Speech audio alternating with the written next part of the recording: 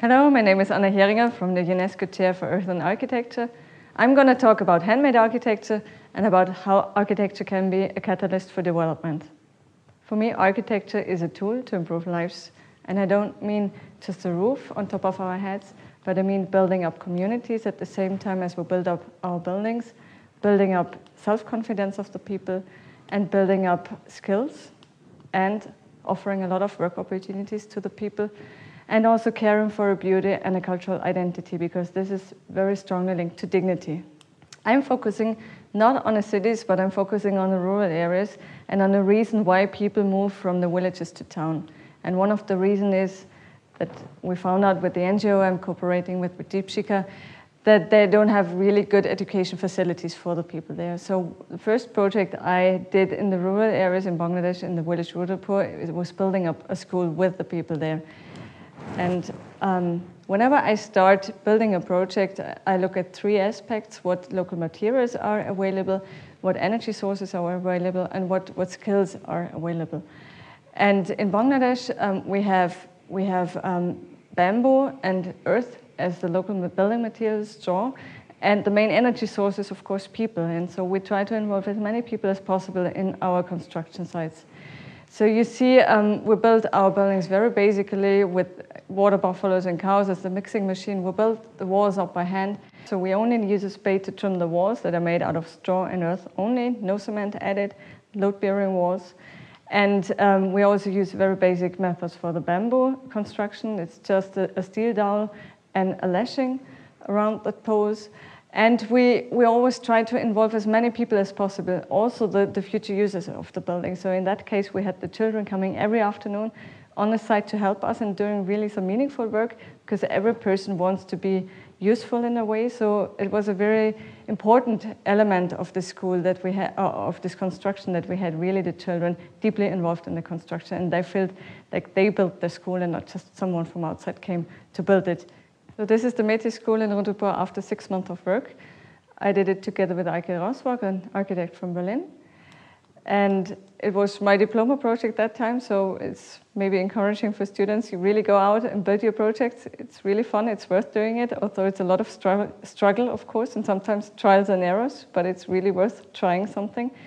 And as you can see, the facades are pretty raw. We wanted to show what's actually in the walls. There's just nothing besides the straw and the mud. But we kept the colors also as a kind of a dialogue with the raw facade of the mud.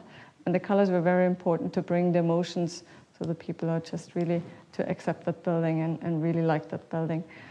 And it's tradition in Bangladesh in the rural areas to sit on the floor. We kept this tradition, and through these boat halls that you see, they enter this kind of cave areas where they can retreat. When they're done with their works, they can really go back and read for their own, or they can do some little teamwork there, or they can meditate. They do a lot of meditation there in the school.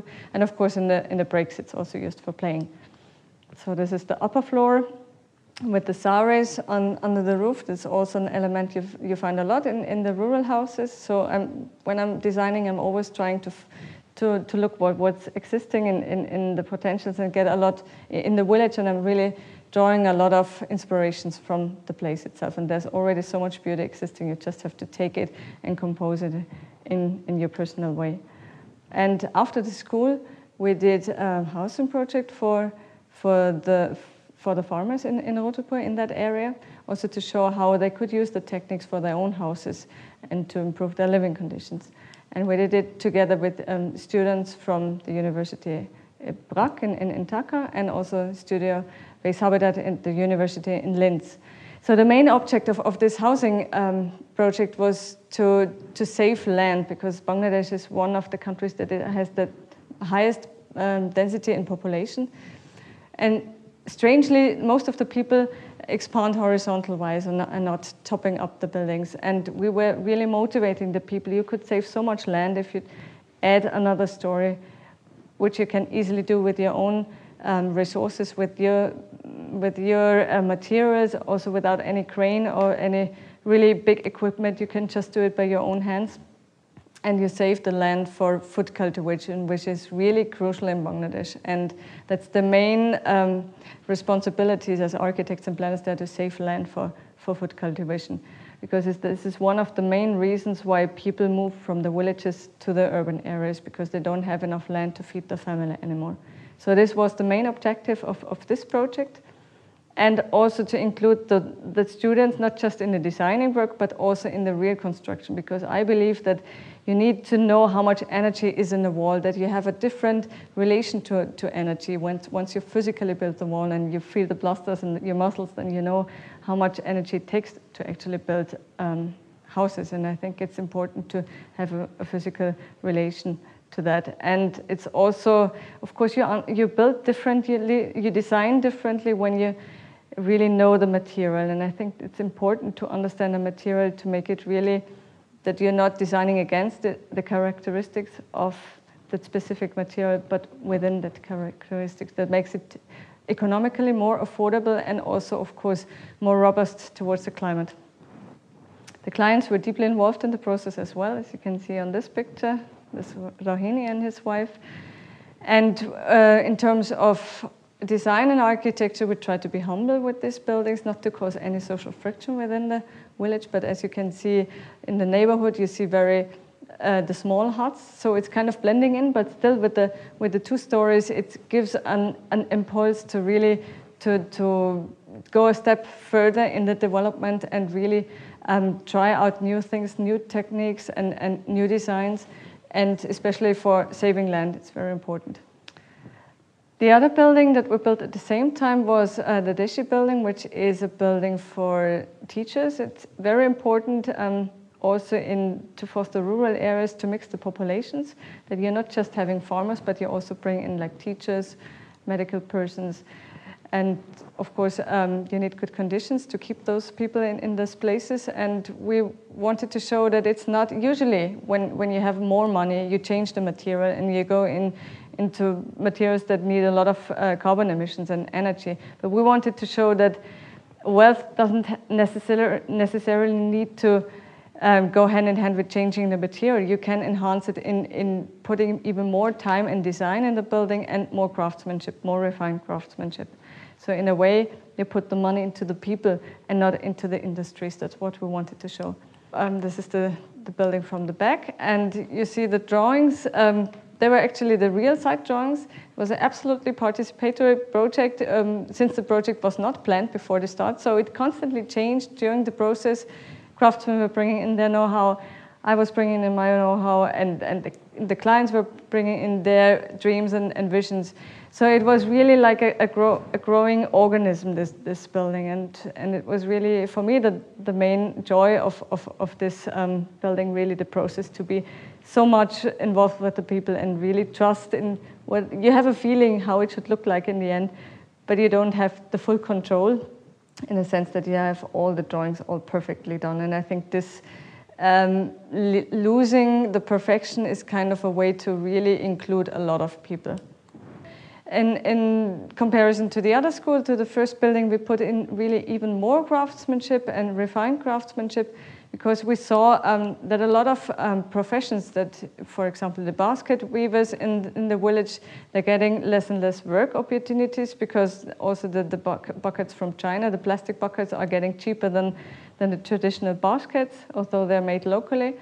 So they need new ways how to raise their income and how to use their potentials and their skills. So we just made kind of a bigger basket as the facade with the weaving techniques, as you can see here. And it gives a very refined atmosphere, and it's really something that people love when they come up and to this space. They really love the space, and they see, well, they're really astonished what you couldn't do with the most simplest and basic materials.